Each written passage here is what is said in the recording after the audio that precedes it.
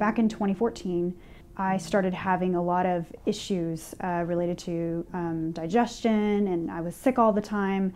And I was actually diagnosed with ulcerative colitis. So for a while, I could not eat much. I would be in bed all day. I would have severe body aches. After I was officially diagnosed, I was put on a medication, and I was taking about 6 pills a day.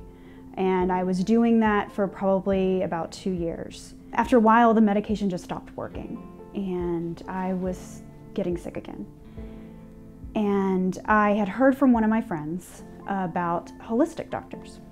And I had never tried it before. It was a brand new concept to me. I thought it was a little weird, but having nowhere else to turn and no other options, and sick of being on medication that wasn't working anymore, and still being sick every day, I decided to make a call and make an appointment. I went to the holistic doctor, and he basically put me on a whole food, plant-based diet.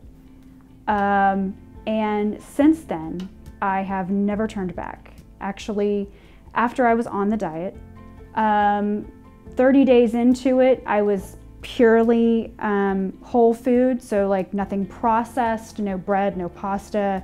I was not eating any animal products, so he basically cut all of that out of my diet.